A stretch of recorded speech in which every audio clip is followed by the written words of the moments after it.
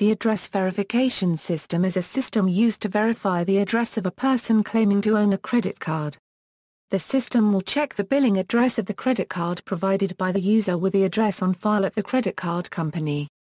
The other security features for the credit card include the CVV2 number.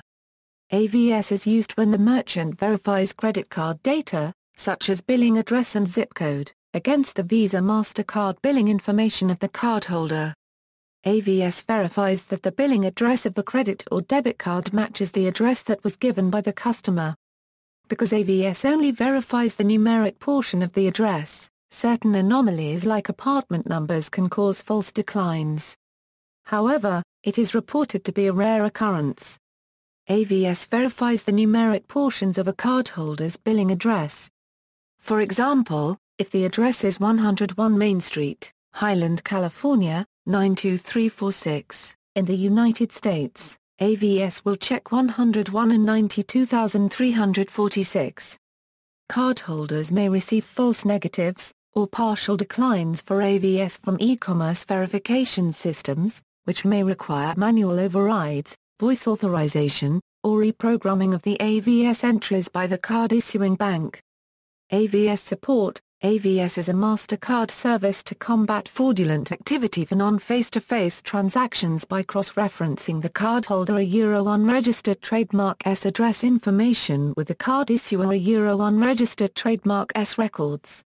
AVS is widely supported by Visa, MasterCard and American Express in the USA, Canada and United Kingdom. Cardholders with a bank that does not support AVS may receive an error from Internet stores due to the lack of data. Besides the automated verification, some banks do provide merchants with a manual verification system.